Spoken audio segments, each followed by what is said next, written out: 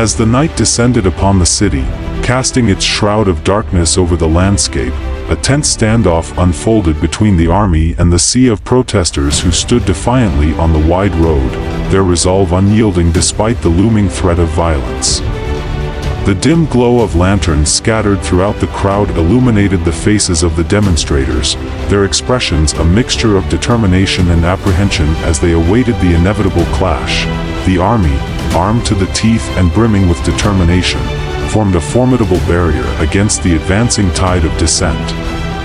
Their stern faces betrayed little emotion as they issued stern warnings and calls for dispersal, their voices echoing in the stillness of the night. Yet, despite their authoritative commands, the protesters remained steadfast, their voices raised in unison, chanting slogans of freedom and justice. As tensions reached a fever pitch, the army's patience wore thin, and their warnings grew more urgent. With each passing moment, the air crackled with anticipation, the weight of impending conflict hanging heavy in the night sky like a dark cloud on the horizon. Then, without warning, the deafening roar of gunfire shattered the silence, tearing through the darkness like lightning splitting the sky. Real bullets pierced the air, creating chilling streaks of light that illuminated the chaos unfolding before them.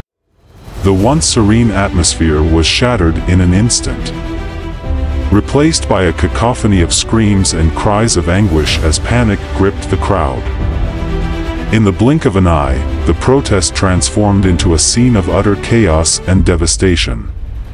Protesters scattered in all directions, their desperate attempts to evade the onslaught of bullets hindered by the confusion and terror that engulfed them. Some stumbled and fell, trampled underfoot by the stampeding masses, while others sought refuge behind makeshift barricades or sought cover in nearby alleyways.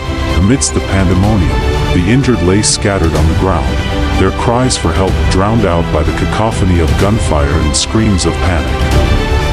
Frantic efforts were made to tend to the wounded, makeshift medical stations hastily erected amidst the chaos to provide aid to those in need. The sea of lantern lights that had once illuminated the night sky now flickered ominously, casting long shadows that danced eerily across the blood-stained streets. What had begun as a peaceful demonstration of dissent had descended into a nightmarish ordeal, leaving behind a trail of devastation and despair in its wake.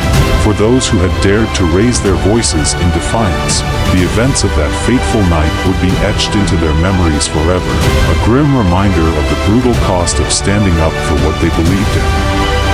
And as the sun rose on the horizon, casting its first rays of light upon the city, it illuminated a scene of destruction and desolation, a shattered reflection of the fervent aspirations that had united the masses just hours before.